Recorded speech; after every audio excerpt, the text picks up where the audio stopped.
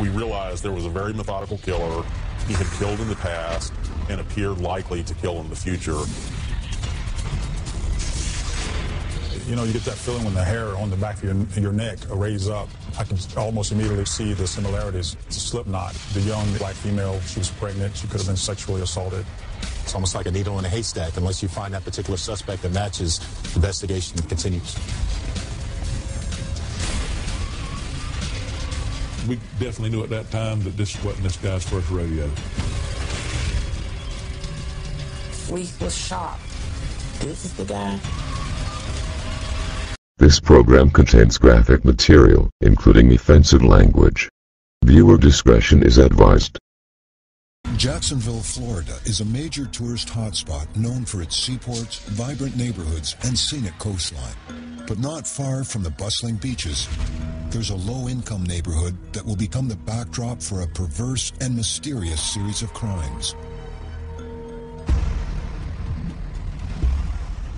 It begins in the heat and humidity of a July afternoon as Sharabia Mack heads to her sister's apartment. It's not a social call. I went up the stairs at my sister's house, knocked on the door, constantly knocked on the door. As I was knocking, something just didn't feel right. I went to the neighbor, asked the neighbor, have you seen my sister? He said, not since she left that morning with the kids. Is everything okay? I said, something is not right with my sister. 24-year-old Tyresa Mack is a devoted single mother of 3. That afternoon, she missed her baby's doctor appointment and failed to pick up her older kids from daycare. As I'm constantly knocking on the door, it's just something telling me that she was in there. That's why I didn't give up on just like walking away or anything, because she didn't get the kids from school, and this is not like her.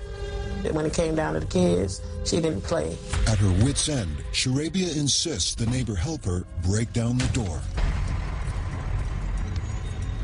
The whole house was clean. As I proceeded into her room, you could tell somebody went through a war in there.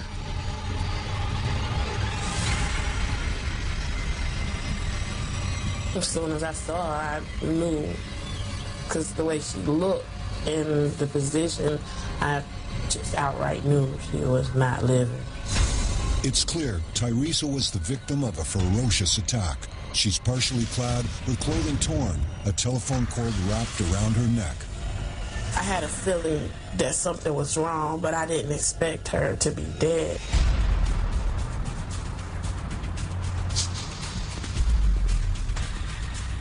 Detective Rodney McKean of the Jacksonville Sheriff's Department is the first investigator on the scene.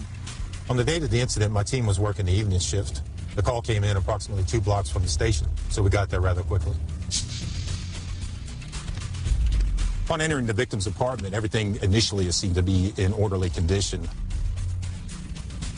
However, upon entering the victim's bedroom, it was in total disarray. What this meant for us was that this was a violent struggle that took place in that bedroom. She was half naked, and her body itself, she had a huge abrasion. The skin had literally been scraped off of her nose. The victim had a cord around her neck. Upon closer observation, the victim also had trace marks on her wrist that appeared the cord had previously been there. Bound and raped, or so it seems from the traces of semen found on the victim's body. Investigators also notice a ring mark on her left finger, but the ring is nowhere to be found. While we were conducting a walk through the apartment, specifically the living room area, I located an entertainment center. The entertainment center had a clear dust pattern. It definitely appeared like a TV had been there and recently been removed. The missing TV and ring lead investigators to think robbery was the prime motive, but not all the pieces of the puzzle are adding up. I asked Arabia if her sister had any known enemies or if she knew of anyone that might want to bring harm to her. There's no sign of forced entry. Is it possible that Tyresa and her killer knew each other? So it's like, who could have did this? She don't even let strangers in her house. So it had to be somebody she kind of knew and we just didn't know. You know, it was very difficult. Tyresa Mack was born in 1975, the third of 6 siblings. She grew up in Jacksonville and after high school went to work, single-handedly supporting her 3 young children. She was very outgoing, determined, a good parent. If she didn't have a job, she would get another one. She went on an interview that morning. On the last day of her life, Tyresa Mack wakes up early and sees her kids off to daycare. She then spends the morning job hunting without success in the near 100-degree heat. It's not easy getting or keeping a job when you have a baby suffering with asthma. We learned that Tyresa Mack had had a lot of problems at work concerning times she had to take off in regards to taking her child to the doctor. On the day of her death, she actually had a doctor's appointment scheduled for the child at 3 p.m. Tyresa heads home to cool off around 1 p.m., but she doesn't intend to be there long. She needs to get her older kids before heading to the doctor. This particular day, she was supposed to get them from school because the baby had an appointment. Well, at 5, they brought them to my grandmother's house, which wasn't normal for that day because she was supposed to pick them up. Teresa's grandmother had tried to contact Teresa multiple times that afternoon by telephone to no avail. As a result, she contacted Sharabia by phone and asked her if she knew where her sister was. Sharabia had no idea, but immediately headed over to the apartment. While Tyresa's body is sent for autopsy, detectives canvass the neighborhood. They're in luck. 2 witnesses recall seeing a tall black man leaving the apartment around 1 in the afternoon. We identified 2 witnesses during the investigation. One of them observed the suspect exit the apartment building with the TV in his hand. Both of the witnesses observed the suspect enter a vehicle and leave the area. The next day, police show the witnesses a number of mugshots that match the suspect's description, but neither is able to ID a suspect. Meantime, Tyresa's family comes up with a suspect list of their own. We learned about 4 individuals that knew the victim around the time of her death. We conducted thorough interviews with each one of these individuals, during which time we also obtained consensual DNA from them. Ultimately, none of these individuals matched the description provided by the 2 witnesses. In the lab, a possible lead. Technicians are able to get a DNA sample from the semen at the crime scene, find a match, and they could solve the crime. The DNA database is composed of known profiles. Our suspect was not in the database. As a result, you're left with a profile and you're trying to find a match. It's almost like a needle in a haystack. Unless you find that particular suspect that matches, investigation continues. Despite the killer's apparent recklessness, he's managed to elude detectives at every turn. Evidence at the scene, we had the phone cord, we had the DNA evidence that was unidentified. We had numerous latent prints that were taken, but none of which identified a suspect for us. So once we excluded the persons of interest, we really had nowhere to go with the investigation. Tyresa Mack, by all accounts, was a very good citizen. She was a young mother. She worked, and we really could identify no one who would have a real motive to kill her. Detective McKean kept working the case, but he essentially exhausted all the investigative leads, and there was no suspect. Weeks, then months go by without a single lead. A murderer is at large, and there are still so many unanswered questions. What would have made the person do it? Why her out of all people? Not to say I would want anyone to get killed, but she had kids, had a baby, you know, why her? The murder of Tyresa Mack is filed away as a cold case. It will stay that way for 4 more years, until one winter day in Jacksonville when the vicious killer strikes again. And this time, he won't be satisfied with just one victim.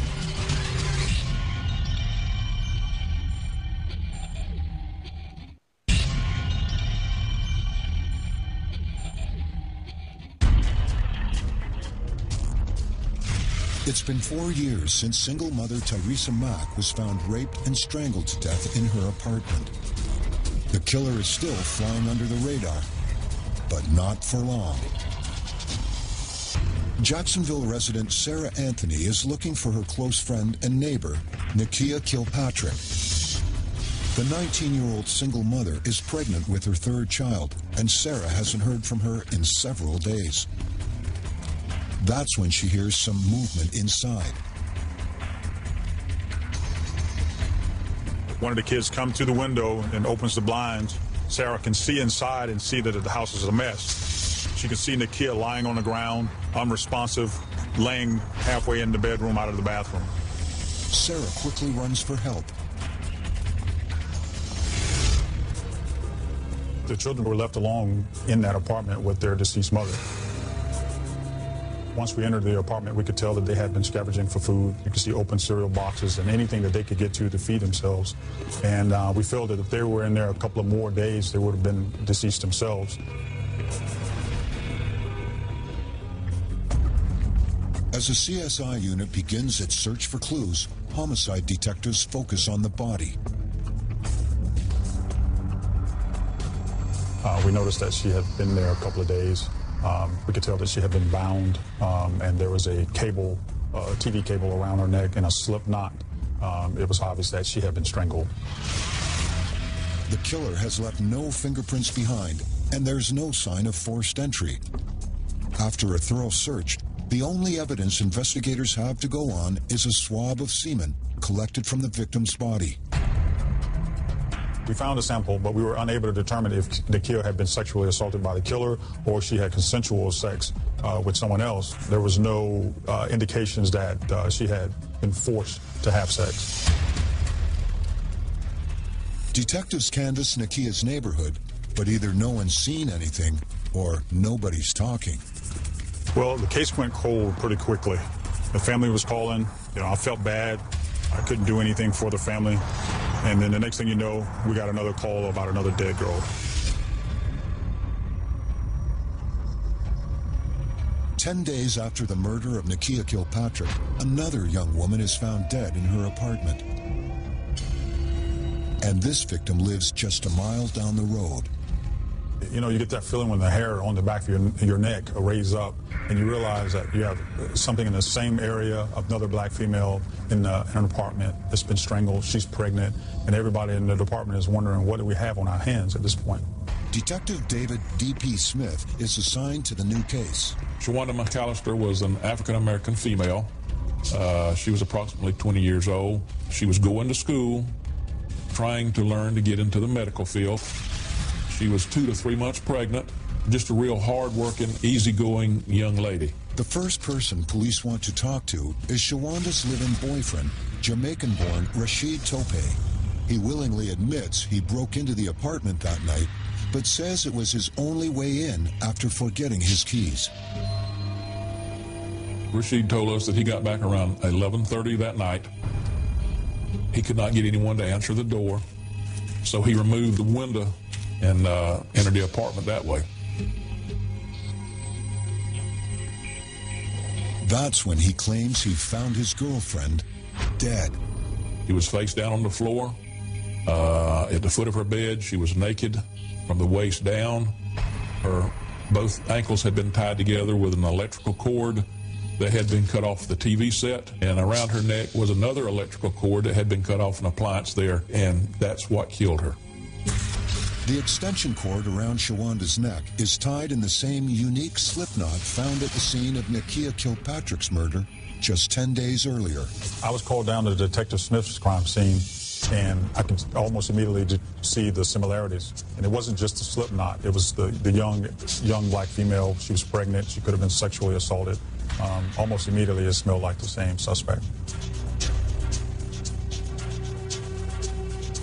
During our search, we did find a used condom that was in very close proximity to Shawanda. It was laying on the floor. CSI officers quickly get to work. But besides the condom, there's only one other potential clue. In the apartment, we found a receipt, an ATM receipt, where Shawanda had went to her bank and had drawn some $240-something. It's time-stamped around 8:30 that evening. But before Detective Smith can follow up on this lead, he gets an order to bring Rashid Tope in for questioning. My sergeant said, we need to talk to the boyfriend. He's got a real wild story. You need to talk to him about this right now. I had to find out real fast, so I decided I need to take him on down and start questioning him at the police station. As news of the latest murder spreads through Jacksonville, the city's fear and fury only grow. Police must end this string of killings as soon as possible. Do they finally have the murderer in custody? Or is there someone still out there just waiting to strike again?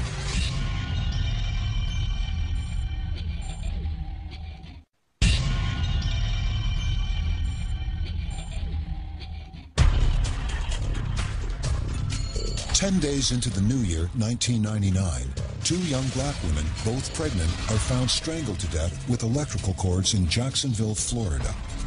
Both appear to have been raped before they were murdered. Back at the Jacksonville Crime Lab, technicians discover that the DNA found on Nakia Kilpatrick perfectly matches the DNA recovered from the condom near Shawanda McAllister's body. But the match brings detectives no closer to identifying their man. We definitely knew at that time that this wasn't this guy's first rodeo. He knew what he was doing.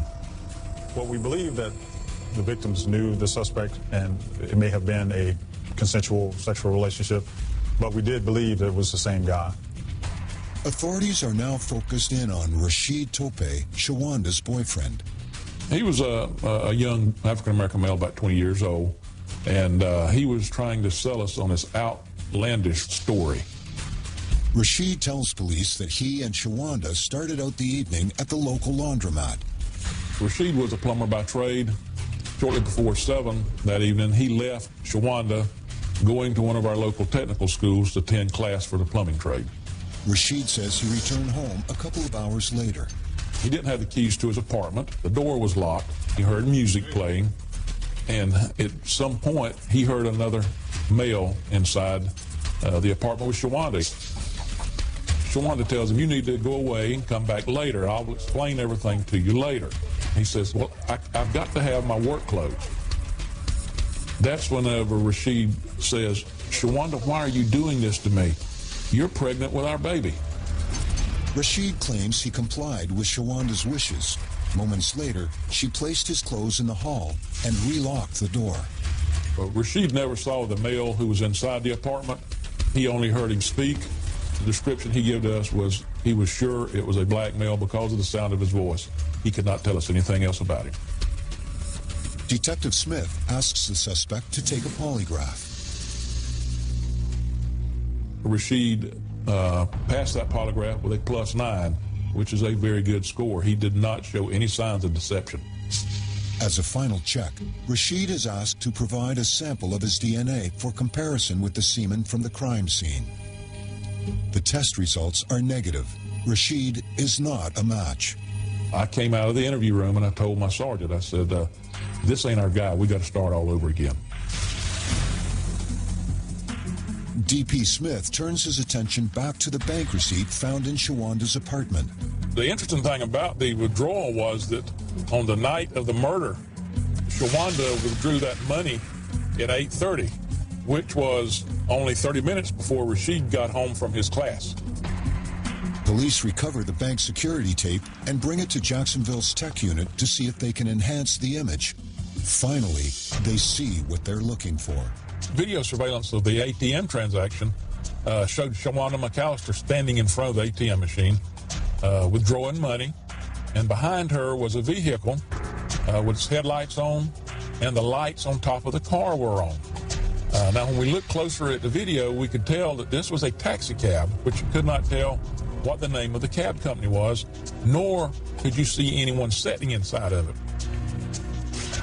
Detective Smith scans his notes from the crime scene. He has two witnesses who recall seeing a cab in front of the victim's building that night. We found two neighbors that approximately 9 to 9:30 they saw a Gator City cab pull up and park close to the vicinity of Shawanda's apartment. One of these neighbors describes a black male climbing into the cab at around 11:30 p.m. and driving away.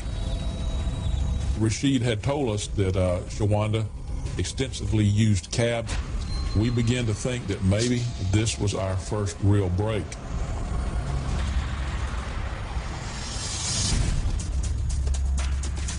Investigators head to the cab company to find out who could have driven Shawanda around on the night she was killed. I started interviewing the taxi cab drivers. All the ones I interviewed didn't know a thing in the world. They remembered Shawanda, but they couldn't tell me anything significant about or murder or anything. But not all the company's drivers are accounted for. 2 weeks later, before investigators can track down the missing cab driver, the Jacksonville Strangler strikes again. In the northwest section of Jacksonville, a man was working construction. He heard the sound of puppies barking. He went to investigate, and he saw a body of a young African-American female. He immediately went off and called the police. My partner and I arrived at the scene. My partner told me that he saw something a few feet behind where I was standing. We went and investigated, and we found the body of a second African-American female. Both young women had been reported missing by their families several days earlier. Their bodies each bear signs of strangulation. The similarities with the Kilpatrick and McAllister cases are too clear to ignore. One was lying in the open. The other was partially covered with pine needles and leaves. Upon further examination, we discovered that her hands were bound. Police say her body was dumped here in this construction site. They were both strangled. But who are they? I spoke to one of our missing persons detectives, and she gave us a potential identification on the two victims. She stated that she had been looking into the disappearance of Giovanna Jefferson and Sarita Cohn for quite some time. 17-year-old Giovanna Jefferson was reported missing after she failed to return from a trip to the store. The Ghost family told me that on the morning of her disappearance, she received a phone call from a man she referred to as D. She left the house to meet D, and that was the last time they saw her alive. Police combed through the missing girl's phone records searching for this mystery man. After eliminating dozens of friends and family members, they are left with just one name, Paul Durousseau. Is he their missing link? Our chain of command. This program contains graphic material, including offensive language. Viewer discretion is advised. Decided it was a good idea for all the detectives involved in all the investigations to get together in a single room and formulate a game plan. One of my partners on our team came to me and says, DP, says, there's a missing persons detective that is working a case where there's a missing young African-American female, and it's got something to do with a taxi cab driver. And I asked her, I said, you got a missing persons dealing with a taxi cab driver? She said, yeah, I do. I said, well, what is the taxi cab driver's name? And she says, it's a guy by the name of Paul Durousseau. Now, the hunt is on. At this point in our investigation, we had no idea how big the investigation was, how dangerous this individual may be, or how far back this investigation would take us.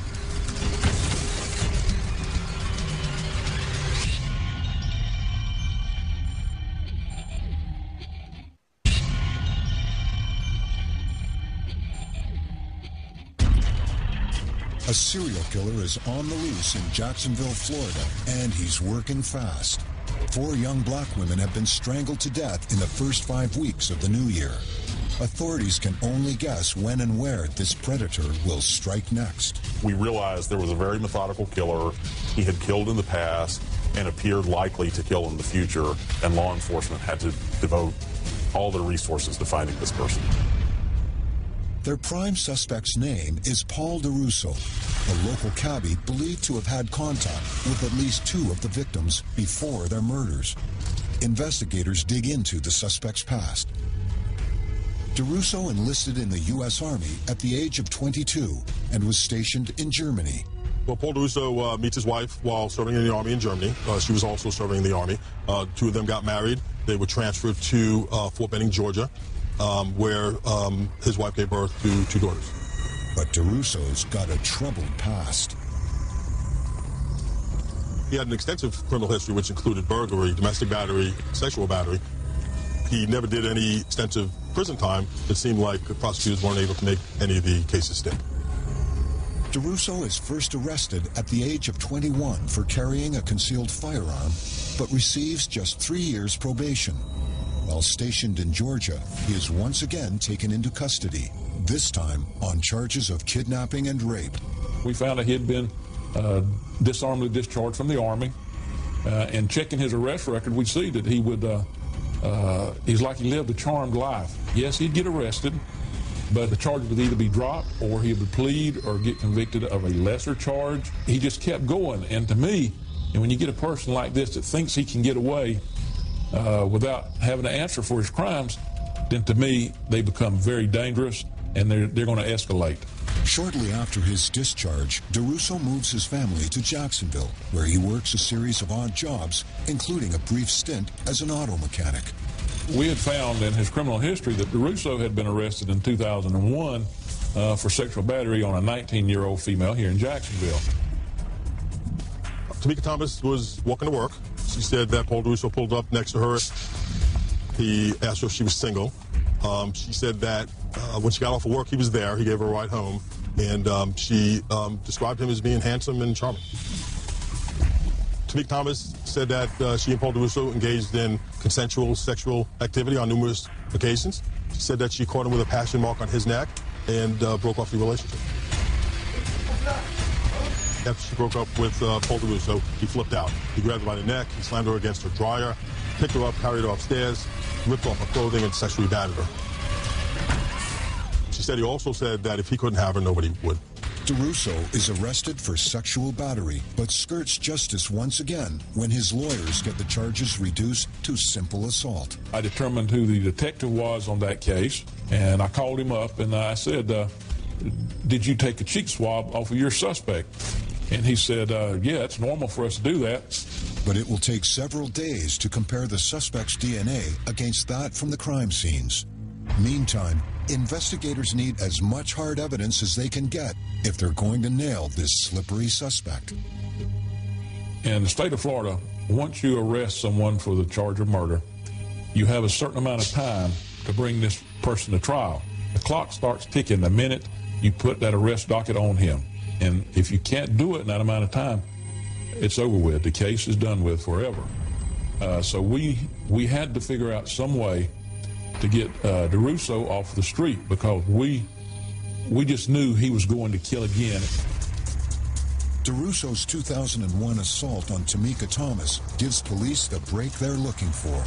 Turns out the suspect isn't making good on the terms of his probation. One of the conditions of his probation was that he attend psychosexual counseling classes. He wasn't doing that.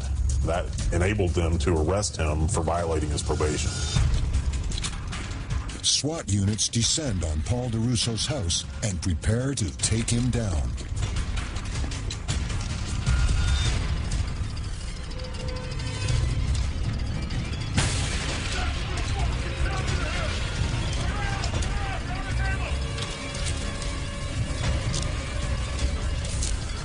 He was placed in our county jail, and he remained there while we built our case against him.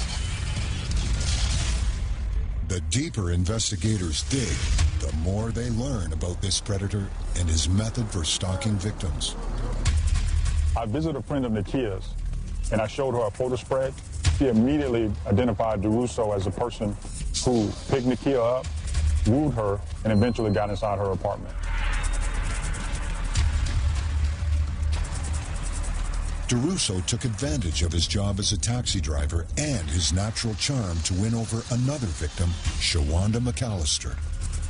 One of the people I interviewed stated that the day of Shawanda's death was the first day that Paul Durousseau was on the job, that Paul Durousseau picked Shawanda up downtown and transported her to her apartment somewhere between 3 and 4 o'clock in the afternoon. Whenever Paul Durousseau come back to Shawanda's house that night, somehow we assumed that he talked his way in. There was no signs of forced entry or anything like that, so apparently he was welcomed into the house. For both my victims, I was able to establish phone contact between Durousseau and the victims, both prior to their disappearance and on the day of their disappearance. Finally, the DNA test results are in, and the crime lab has some good news for investigators. This is, we have a positive match on Paul Durousseau's DNA off of the evidence found at Shawanda McAllister's crime scene. We also have a positive match on Paul Durousseau's DNA found on the evidence gathered at Nakia Kilpatrick's crime scene. And at that point, I'll never forget it, I said, we've got it. Investigators charged Durousseau with 5 counts of first-degree murder of multiple victims, as well as 2 counts of child abuse for confining Nakia Kilpatrick's children with their mother's dead body. We brought Durousseau into the interview room. Detective Smith and myself, we just started with small talk and talking about family and friends and the military, just to kind of lower his guard. He acted very aloof. He acted arrogant. He was not worried in the least bit because he thought this was something else that he could get away with and not be held accountable for. And then eventually we started talking about the girls. Now, investigators turn up the heat. We had another office set up with the timeline of all the murders, and so after we got into the interview, we decided to get up, take him into that room, and present the timeline to him. The only thing that he would admit to, yeah, I got arrested those times, but I didn't have anything to do with those murders. You can't connect me with anything. We showed him evidence of his DNA being in the victims. He denied ever having sex with the victims or any other evidence that we provided. He didn't realize that having his DNA in the victims was just as damning. Detectives are convinced they've nailed the Jacksonville Strangler, so they're shocked when the district attorney rejects their case. He says it relies too heavily on circumstantial evidence. The DNA evidence only proves that Durousseau had sex with the victims. There isn't a shred of proof that he killed them. But investigators are determined to keep this dangerous man from going free.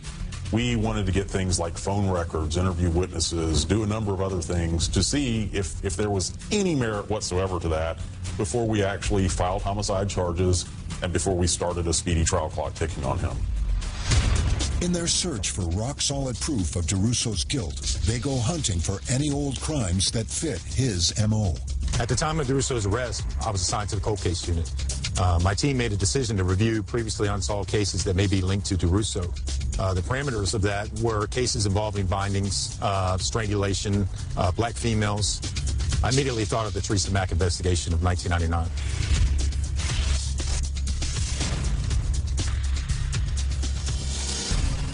After so many years, have police finally found Teresa's killer?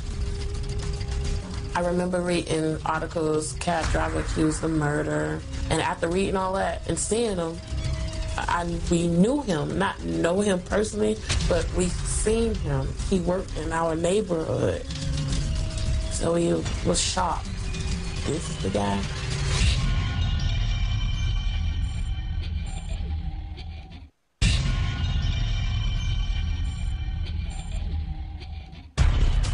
Authorities have Jacksonville cab driver Paul Durousseau in custody for a string of murders. But their case relies too heavily on circumstantial evidence to guarantee a guilty verdict. So they scour through their files, hunting for any overlooked clue that could help them nail the suspect. We knew that Paul Durousseau's DNA was already linked to several of our victims. We knew he had killed multiple times in the past, and we didn't know if we had the full universe of the murders he had committed. So detectives had to start looking through older cases to see if there were any similarities. I pulled about a dozen cases which I presented to the lab personnel. The first case on my list was the Teresa Mack case of 1999. I knew that case had been thoroughly worked, that we had an unidentified sample, and I was eager to see if there was a match. On a hot summer day, single mother of three, Teresa Mack, was raped and strangled to death in her own home. But no one could ever find a link to her killer, and the case went cold. Until now. The lab took the 4-year-old vaginal swabbing from Teresa Mack. They compared it to Paul Durousseau's known DNA profile, and it was a 13-marker hit, which is forensically, that's as strong as it gets. Police contact Sharabia Mack and deliver the news. They think they've finally caught her sister's killer. She was extremely excited. She appeared very grateful that we hadn't forgotten about her sister. That was like the best day of my life for him to sit and tell me that he had found the person who killed my sister, gave me the name, which was Paul Durousseau. And I'm like, okay, wow. But there's still work to do. I conducted a review of my previous investigation. That included going through a lengthy report, during which time I reviewed statements made by witnesses, the persons of interest, and all the evidence associated with the case. Pretty much everything was checked. Durousseau's tactics with his other victims lead police to believe he must have known Teresa prior to her death. Teresa told me and my grandmother that it was a guy that liked her. He bought her a ring, but she wouldn't accept it.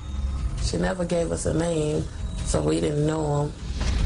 Investigators are now able to piece together what they think happened that fateful afternoon. Durousseau probably charmed his way inside, then turned on Tyresa like an animal. We do know that it was sexual and it was not consensual. Tyresa does her best to fight back, but Durousseau is too strong. And when he binds her with the cord, there's nothing more she can do. It's a pattern he'll repeat over and over again. Durousseau exits the apartment, making sure he leaves no fingerprints behind. Cold as ice, he snatches Tyresa Mack's ring and her TV on the way out. One witness saw him holding a TV at his car. Another witness saw him wearing a blue, almost like a work uniform. We knew that Tyresa Mack was missing a television, and we knew that Paul Durousseau was working at the time of this murder for an auto mechanic company and was required as part of his job to wear a blue work uniform. Investigators review the witness statements from that day. I went back to our first witness. I put together a photo spread. Photo spread consisted of 6 photos, one of which was Durousseau. The other 5 photos were what we call filler material. These are subjects of similar race, complexion, characteristics. I presented the photo spread to the witness, and he immediately identified Durousseau as the suspect. But the second witness is not so sure. She says she only saw Durousseau from the side. Investigators return with a new photo spread of profile shots. Paul Durousseau has a very distinctive side profile. If you look at him, he has a very pronounced Adam's apple. I met with Prosecutor Matt Hebner. He informed me that my case was the strongest case against Paul Durousseau. He told me to get ready for trial. But the district attorney stuns the press when he declares that Durousseau will only be tried for a single murder, that of Tyresa Mack, and the state will be seeking the death penalty. In the Tyresa Mack case, we had a full DNA profile match. We had witnesses, eyewitnesses who had placed him at the scene of the crime at the time we thought the homicide took place.